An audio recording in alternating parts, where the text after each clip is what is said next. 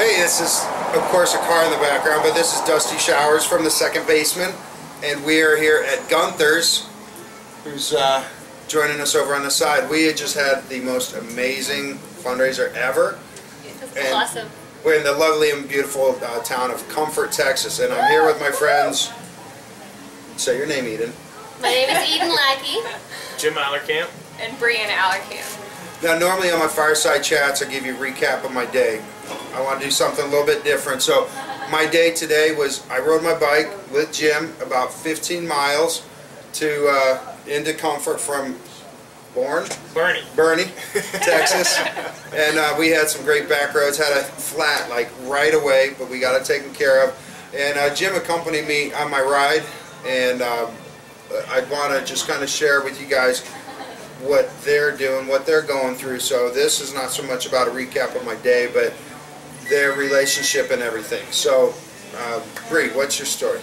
Well, we found out, we got married in April of this year, and then probably, it's about a month later, I had woken up Memorial Day weekend and had some pain in my left breast. Started feeling around because it didn't feel right, felt a lump, and you know, just didn't feel right. So I went to the doctor and they did a biopsy and found out that I did have breast cancer.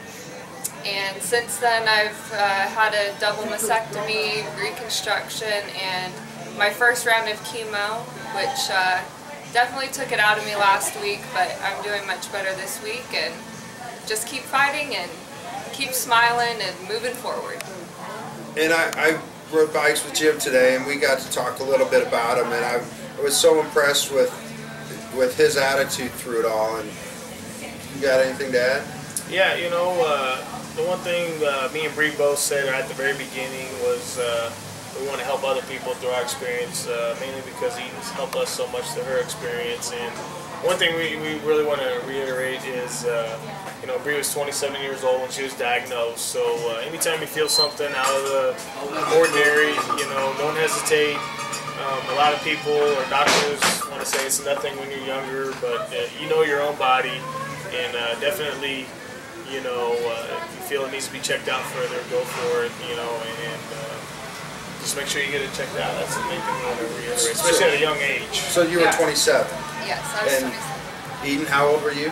I was 32 when I was diagnosed. Yeah, so when I talk to girls and I say, you know, it's important to understand your breasts and the health and everything, and you look at me and you go, I'm too young to have breast cancer, and I say, no, you're not. These are two perfect examples, and unfortunately I've met women even younger than them that have been affected with it.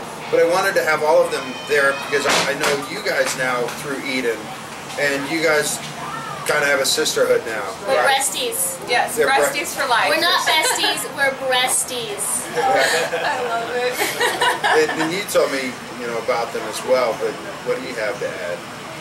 Well, you know, I went to school with Jim, and we kind of grew up together, and when I found out that Bree had cancer, I wanted to do everything I could to help her get through, because it's hell, and it makes everything that I went through worth it. And if I had to do it all over again, I would, if I could help just one person. And just knowing that she's doing good and she's fighting like a champ is just awesome. Well, I definitely could not do it without the love and support of all my friends and family, that's for sure.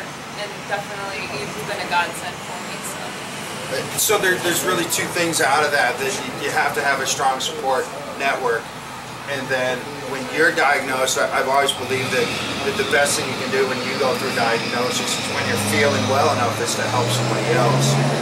And we've been through that in my organization where I've said if somebody has breast cancer and they say we want to help you, we don't say why don't you get better. We say we're going to find something for you to do, because that really is the best way to make yourself feel better. Yeah, that's so true. It is. So I'm grateful for the time that we spent together. Thank you. It really means a lot. You gotta talk about the bra auction. Duh, I'm not done yet. Hurry, I can't wait. I've got a lot of words coming out of your face hole. Alright, so we're here at Gunther's, which, Casey, do a quick pan around, please. I know you're professional and everything, but this, you know. All right, so we're at Gunther's. We have, I mean, all of us are in bras. There were incentives to wear bras. And so everybody comes out. I have my special Texas bra on. So now I have my Texas bra. Next, what do I want?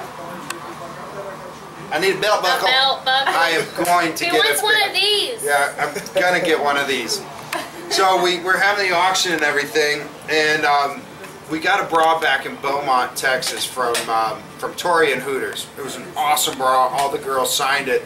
And Bobby was wearing it around here, and he wore it well. He did. Oh yeah. I fall short of saying he was hot, but he wore it well. So somebody offers him $100 for it and asked me if, you know, we figure out if I'll take $100 for it. And I winced a little bit. I said, well, you know, okay, we could use the money. That guy said, but I don't want the bra. I want you to auction it off. So we turned out to auction that bra, and it started, we were bidding it up, and then we gave it away, and then there was some controversy over it. We're in Texas, so I didn't want guns to come out. But we got it figured out, we re-auctioned, it was all in fun. And then Gunther says, I'm going to sweeten the deal and throw in a couple steak dinners. We're in Texas, steak dinners are serious business. Especially Gunther's. It's the best steak you'll ever eat. Comfort, Texas, Gunther's. So the price starts going up. Gunther says, you know what, I'm going to put 2 more steak dinners down there. So the price of that bra goes up. I think the final price was like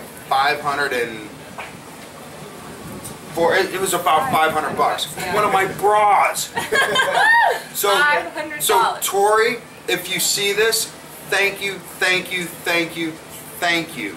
So this was really, it was such a fun event tonight. I love being in Comfort, Texas. I wish I could spend more time here.